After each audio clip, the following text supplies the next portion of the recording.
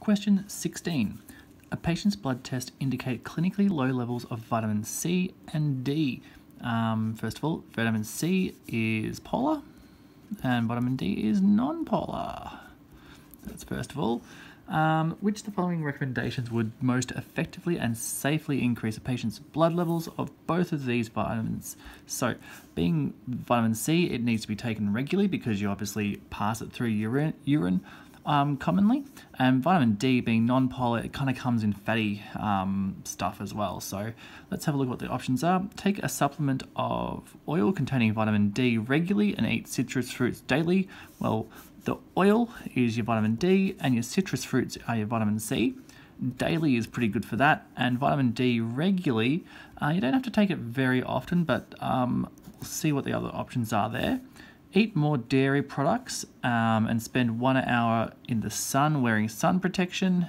I don't like the idea of spending time in the sun, even with sun protection, not super safe. Dairy products are going to give you your vitamin D. Actually, both of these are going to be vitamin D, so you're not going to get your vitamin C from any of those. Dissolve vitamin C and D in a glass of water and drink it each morning. Don't need to do that. First of all, vitamin D being non-polar, not going to dissolve either. Eat more green leafy vegetables and spend 1 hour a day without sun protection. Without sun protection is certainly not safe.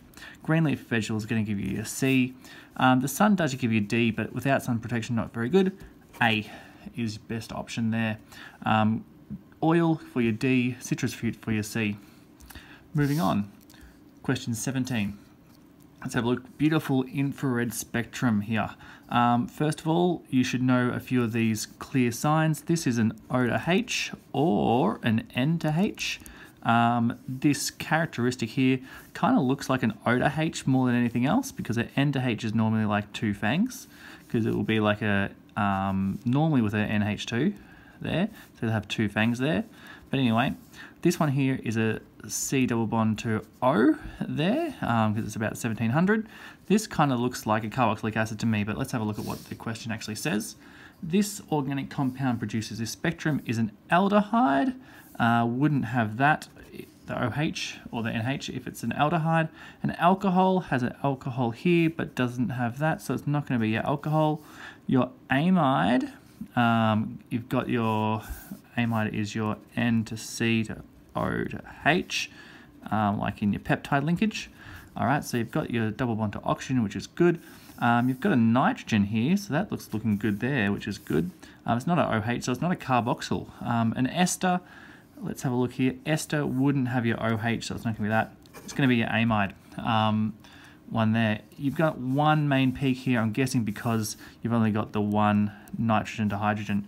As I said, we'd normally have an amine group, which would have your two little fangs coming up here, but that's kind of where that comes from. Question 18.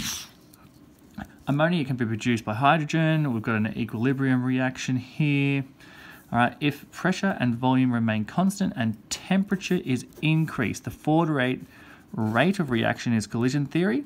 So what's going to happen? The forward rate of reaction, if you increase temperature, is going to increase. So it's definitely not going to be C and D, because that means a decrease in your rate of reaction. Let's looking at this, the concentration. This is about yield, so it's about Le Chatelier, so that is Le Chat. And if you increase temperature, you're favoring your endothermic, which in this case is the backwards reaction, so therefore concentration will decrease because we're going backwards because it's a exothermic reaction, so therefore it's going to be B. There, so this one talks about rate of reaction, so obviously the rate increases, but the backwards reaction's favoured. So one of those ones that can be tricky here and there, but definitely increase rate of reaction because it's increasing temperature, and decreasing your concentration because we're favouring the backwards reaction. Next up, question 19. Year 12 chemistry assignment requires students to quantitatively and qualitatively compare fossil fuels and biofuels. So quantitative means numbers, and qualitative just means other stuff, for lack of better terminology. Basically not with numbers. Which of the following investigations would most appropriately be appropriate for this comparison. Using a bomb calorimeter to determine the heat of combustion for both fossil fuels and biofuels. That's going to give you quantitative analysis because you're going to get numbers out of that, but you're not going to get qualitative. So it's not going to be A. Interview car owners about petrol price and make them consider.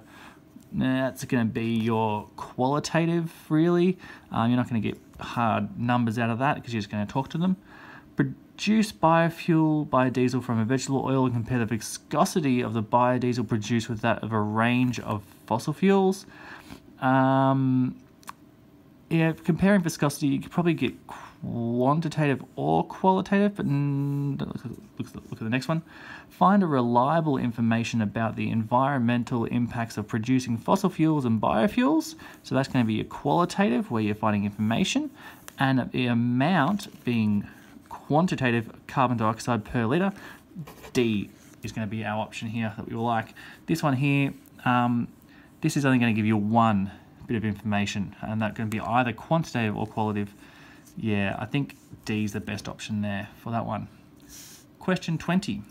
The reaction below represents a discharge cycle of a standard lead-acid battery, the car battery, during the recharge cycle. So the recharge is going backwards for this because we know this one's a discharge. So again, recharge means going backwards. I'm going to write my arrow there.